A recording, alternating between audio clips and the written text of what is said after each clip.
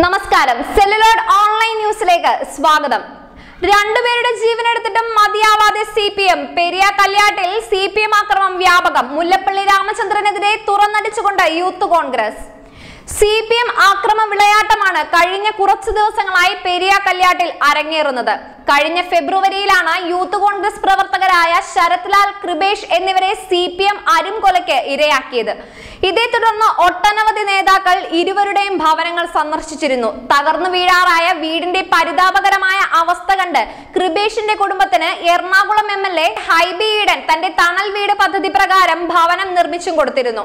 കാലതാമസമില്ലാതെ തന്നെ പ്രതികളെ പോലീസ് പിടികൂടുകയും ചെയ്തിരുന്നു. എന്നാൽ സ്ഥിതിഗതികൾ പിന്നെയും ഇവിടെ വഷളായിക്കൊണ്ടിരിക്കുകയാണ്. സിപിഎം ആക്രമണം ഇവിടെ അഴിച്ചു വിട്ടിരിക്കുകയാണ്. കോൺഗ്രസ് സ്തൂപങ്ങൾ തകർക്കുകയും സിപിഎം കൂടി ഉയർത്തുകയും ചെയ്തു. കൊന്നിട്ടും പക തീരാത്ത കണക്കിന് കൃപേഷിന്റെയും ശരത് ലാലിന്റെയും ബാനറുകൾ വ്യാപകമായി നശിപ്പിച്ചുകൊണ്ടിരിക്കുന്നു.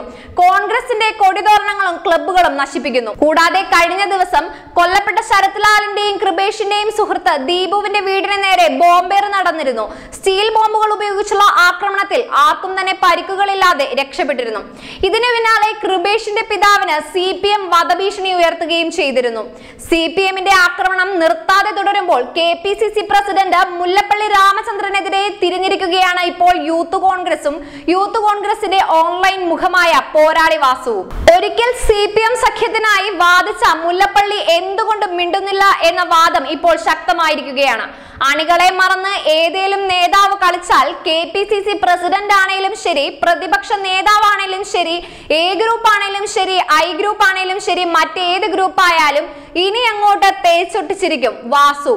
ഇത് പാർട്ടിക്ക് വേണ്ടി, അണികൾക്ക് വേണ്ടി എന്ന മുന്നറിയിപ്പോടുകൂടിയാണ് പോരാളി വാസു മുന്നോട്ട് വന്നിരിക്കുന്നത്.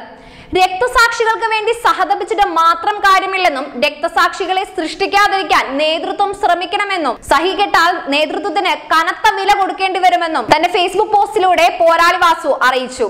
കൂടുതൽ വാർത്തകൾക്കായി ഞങ്ങളുടെ ഈ ചാനൽ സബ്സ്ക്രൈബ് ചെയ്യുക, ബെല്ലൈക്കൺ അമർത്തുക. News desk, celluloid online news.